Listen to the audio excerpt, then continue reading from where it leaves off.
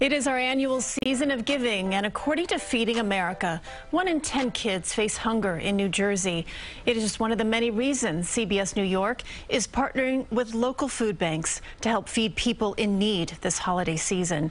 And a major highlight for us is teaming up with the Community Food Bank of New Jersey, which has been fighting food insecurity for nearly 50 years.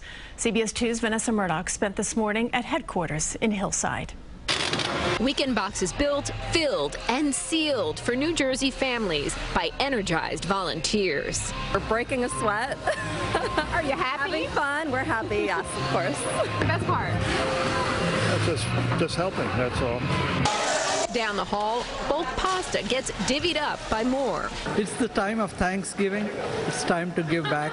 'Tis the season of giving, but Community Food Bank of New Jersey fights food insecurity all year long, distributing more than 100 million pounds of food.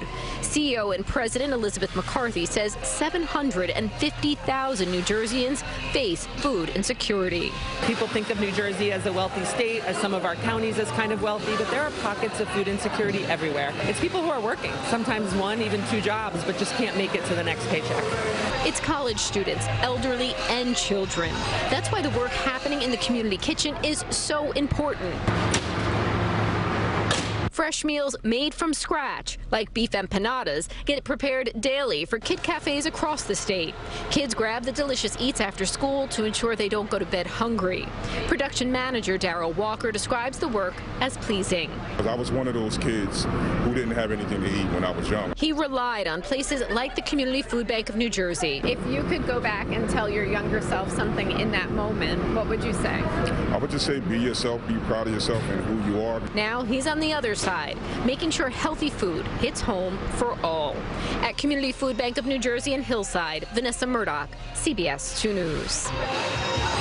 About 85,000 turkeys, chickens, and hams will be distributed for Thanksgiving, and you can help. This Saturday, we're collecting food donations at all 3 locations in New Jersey. They are Acme Markets in New Jersey, the ShopRite in Livingston, and the Smart World Coffee located in Denville. We'll be there from 9 a.m. until noon.